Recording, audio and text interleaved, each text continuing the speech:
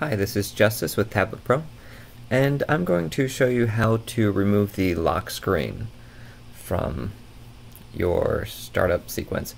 I find it really annoying. It just kind of flashes on and off, and since I have Windows Hello enabled, it really doesn't have an important place. It just kind of makes my startup process kind of sloppy.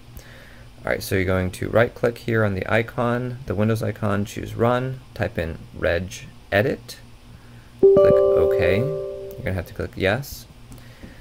For those of you who are unfamiliar with using the registry editor, it is more advanced and there are dangers to it. So if you want to export your registry editor files and all your settings, you can do that before. If you are uncomfortable, then you can just import it right back in.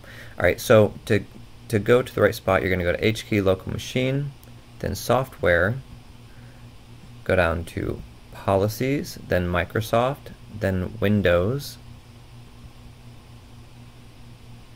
and down here you are going to create a new one. Personalization is what we're going to create, and this is not in there by default. So click anywhere over here, click New Key. I'm sorry, that's in the wrong spot. Alright, let's go undo or delete. Yes, we want to delete that. Okay, right click on Windows, choose New Key, type in personalization, which is what you're going to do there. Here, why don't I delete this? Yes, we can delete it. Alright, new key, we're going to rename to personalization. And we're going to double click on it. We can actually just click on it's fine.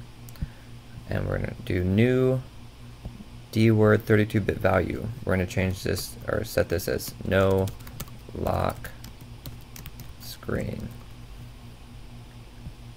Enter, and we're going to change this value to 1.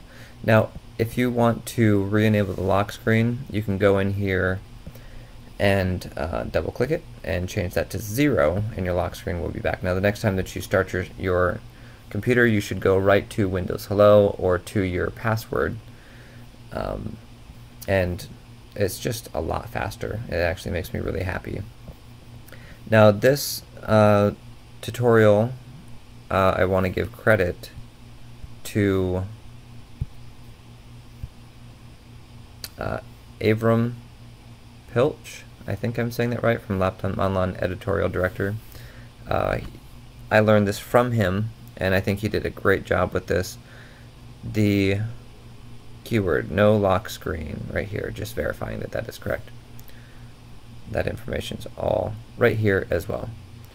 Alright, so thank you, Avram, for your training and for your information, and thank you guys for watching. Subscribe, and I will have some more great stuff coming up on gaming on the Surface Book and Surface Pro 4.